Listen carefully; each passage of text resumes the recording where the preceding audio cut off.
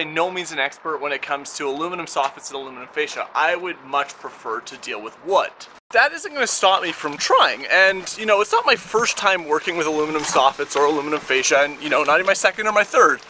But that being said, it still takes a certain amount of skill and that knack to get things to look absolutely perfect. And admittedly, I'm just not there yet.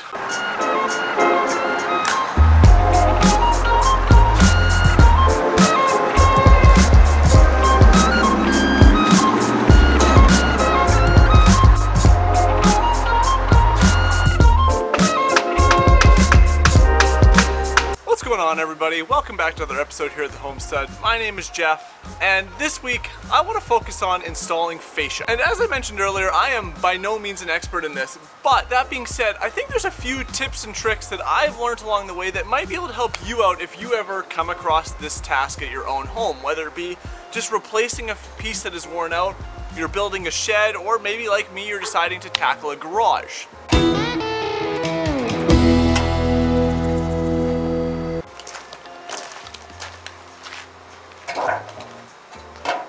Seriously, don't assume you can cut a straight line, especially over a distance like this, which is 5.5 inches.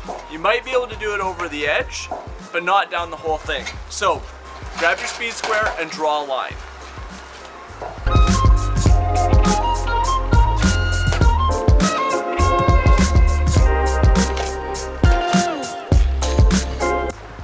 That leads me to point number 2.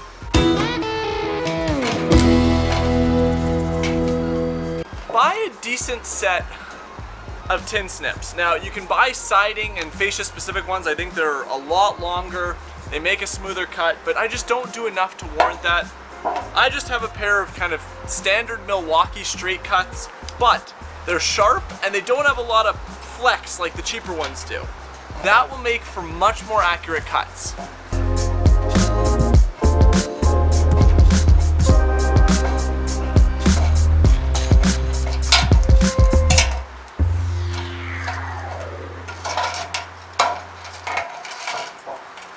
That was a very awkward way to do that, but you get what I mean.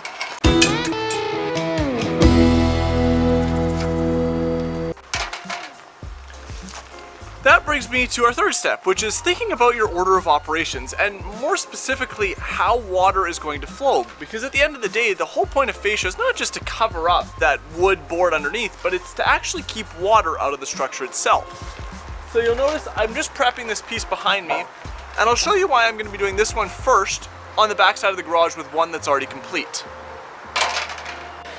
So if we take a look here at one of the bird boxes that's a little bit further, we haven't done the gable piece of fascia yet because that is the absolute last piece we'll put on, but we've put the initial piece of fascia here that wraps all the way around my corner, and then we've put this little flashing piece that's going to cover that extra piece in this bird box that the normal piece of fascia isn't tall enough to reach.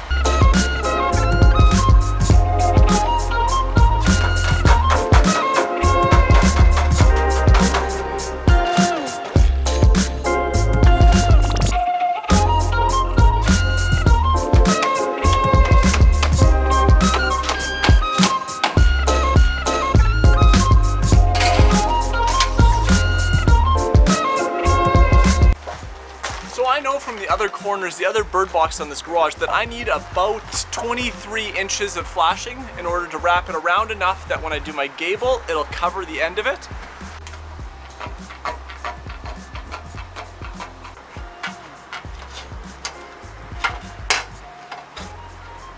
Now, if you're thinking I just freehanded this after lecturing about not freehanding, I didn't. I don't know if you can see it on there, but there's these little raised dimples on the front of the fascia, and I was just following one of those lines all the way down.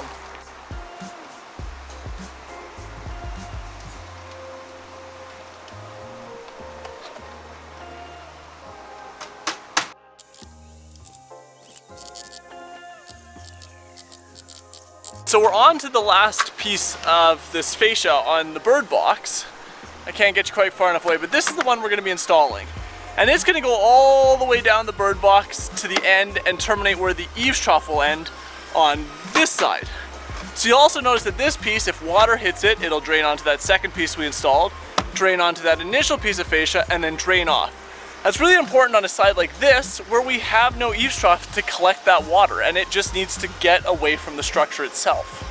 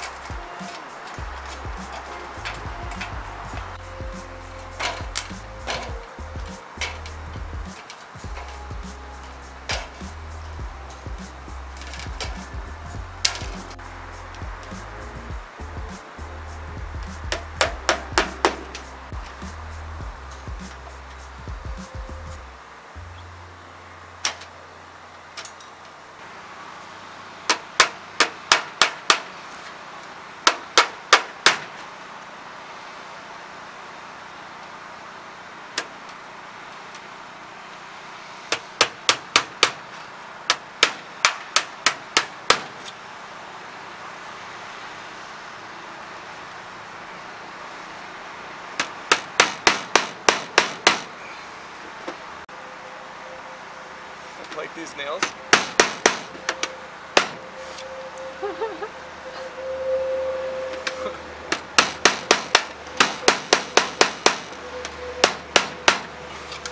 nails or the neighbor? I don't know, but they bend so easy. This is how I've gone through like 25 of them. Ah! I find anytime you're going through more than one piece of fascia, they just bend.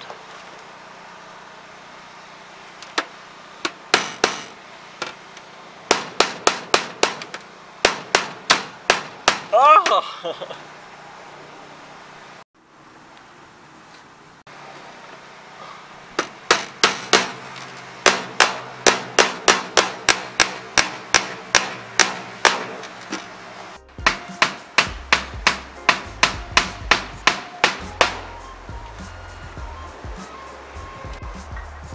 Okay, so our bird box is finished off and we got a little more fascia to go on this garage, but we're not going to drag you along for the ride because basically we're just repeating what we've done already.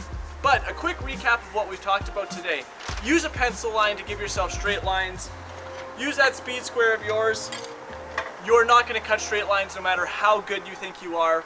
Second, get yourself a good set of tin snips. They will make your life a whole lot easier. It doesn't need to be the ones made for fascia and trim. Just a standard pair of tin snips that don't have a bunch of play in the head will be fine. And third, think about how water is going to move when it hits your garage, your shed, your playhouse for the kids, your house, whatever it may be. And make sure you have the proper overlap to move that water away from your structure. On that note, thanks a ton for watching. That brings this episode to an end, and we'll see you guys in the next one.